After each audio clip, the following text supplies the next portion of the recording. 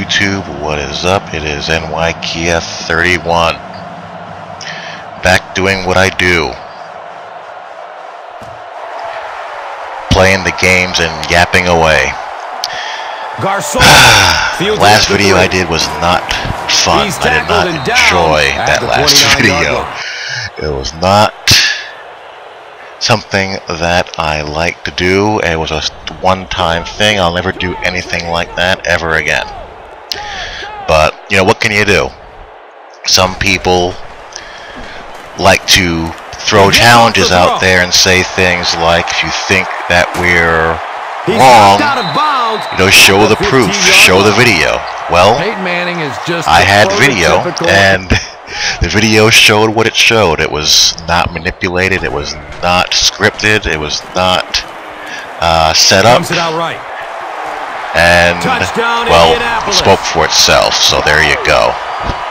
So that's the last time I'm going to bring up All-Pro Football 2K8. All-Pro Football 2K8, it had its day, but its day has come and gone, and that's fine, you know? But the game is, you know, past its prime. It's a dead game in many ways. It's an obsolete game. So they'll go and from the 28-yard line. If someone wants to continue to play it and has a man short to his left, try to keep that game alive, you know, so be it. Have a good time. But I've decided that I'm going to live in the present, and I'm going to continue to play and enjoy the heck out of Ncaa 12, and from the looks of things, I'll be enjoying the heck out of Madden 12 as well. So, you know, what more can you want? Two very good games to have fun with, you know, this football season. And, you know, playing Madden 11 after playing Ncaa 12 for these past couple of weeks, the game has been out. Touchdown Colts. I just don't get how some people can come to the conclusion that it's just the same old game, no changes, and say things like this drive at the 48 the game didn't improve, all they did to zone coverage was speed up the sliding, jack up the sliders, zone coverage is a mirage, blah, blah, blah, blah, blah, blah, blah, so on and so forth. If you play Madden 11 after having played Ncaa 12, the differences, you know, couldn't be, you know, more obvious. But if you choose to refuse to see them, then, you know, that's your problem. I was thinking of doing a video showing the differences in, you know, route recognition, play recognition, and, you know, overall better awareness, more realistic awareness in zone coverage between Ncaa 12 and Madden 11. But I figured, what's the point? The people that already have their minds made up aren't going to change no matter what you show them, so it'd be a waste of time. Second down now, following the incomplete. I know what I see and I know what I play, and to me there's just no question as to the fact that EA made a substantial and long-awaited improvement in that area. When I play Madden 11 here, you know, you guys know that I play, you know, a 4-3 Tampa 2 style, and I can do it pretty well for the most part. But playing Madden 11 after playing Ncaa 12, you know, the differences between, you know, how much space I have to cover because the gaps in these zones are so large is really amazing. You know, I feel like I have to cover so much ground just to keep everything together. When in Ncaa 12, I just feel like I can just pretty much do my job, play my assignment, and trust my teammates to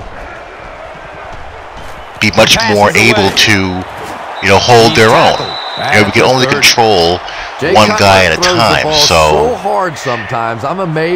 if I can't trust the AI to hold up, what's the point of, you know, playing the game? So that's my take on that. Now, as far as the Madden 12 demo, what do you guys think? for the most part, I agree with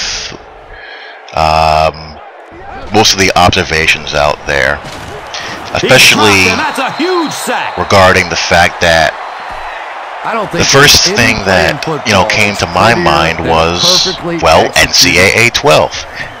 It felt like a more refined, version of that game, even though we're playing, a rough, older build of what would be the final retail version of Madden 12. And, even people that have been longtime critics of the Madden series have agreed with that and have noticed that. And that's nothing but a good thing to me.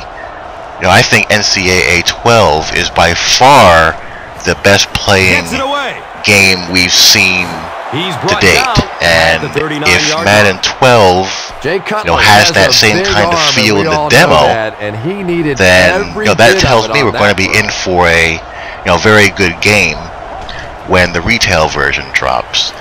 And again, some people like to say nonsense such as the demo and the final build won't be very different, they'll be pretty much the same. And if you don't know better than that by now, I don't really know what to tell you.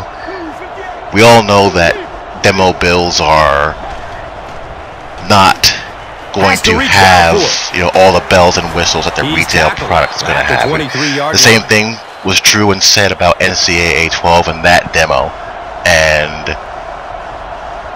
the problems and the rough edges that were in that demo when the retail version dropped. The retail version had most of those issues fixed. So again, people want to continue to fight that fight, so be it. But the one thing that I did notice that has to be fixed is that the manual QB drop, if you break the auto drop or manually control the QB to snap the ball, the drop back is way too fast. Too fast. That has to be patched ASAP, as in day one. The retail version cannot have that stand. That's going to be an utter circus online. I mean, that quarterback just zooms once you take control of him and try to manually drop back and move him around. It's just way too quick. But other than that, I didn't see much in the way of anything alarming. No game's gonna be perfect, and of course there are going to be those who will do their thing as far as breaking down slow motion replay and looking for flaws. And it's a pass. If you do that with any game, at the 42, you can find what you're looking for flaw-wise. But as far as anything that could be major and game-breaking, I just don't see it there. So I'll be curious to hear or read what you guys think. Some of you message me occasionally about online leagues and getting into the online leagues that I play. And I don't actually run any of the online leagues that I participate in. I'm in 2 online dynasties in NCAA 12. I just finished an online dynasty game, actually, which I'm going to post in the next couple of days. And I'm going to be in 2 online franchises in Madden. And the leagues that I'm in are either on the NCAAstrategies.com forums or the OperationSports.com forums. And I'm sure most of you are already familiar with Operation Sports. If you go to their website and go to the OS users link in NCAA 12, I'm in the OS Elite Pac-12 Big 10 online dynasty for NCAA, and I'll be in the OS Vets and the PSL online franchises for Madden. So if you want to sign up for those leagues, there's still some openings, and you're more than welcome to do so. It's a good group of guys. If you want to look for a league that stays active, has good mature sim style players that don't cheese, are skilled and like to have, you know, fun with the game, then in my opinion there's no better two sites to go to. It's a good group of guys and we all have fun, we play sim, and there's very little drama. So, you know, I'll be willing to vouch for people if they want to sign up, and you know, look forward to playing some of y'all out there. So that's it for me for now. I got a couple more videos in the pipeline. I have the Online Dynasty game that I had just finished. I have one more 3-3-5 stack video to crank out, and I've been labbing my custom Tampa 2 playbook for Ncaa 12, and so far so good. It's not quite where I want to be, but it's getting there. And when I have that done, I will slap that on here and do a video on that also. So until then, hope all you guys are doing well, and I'll talk to you all later. Take care. Peace. Safety in that situation, unbelievable.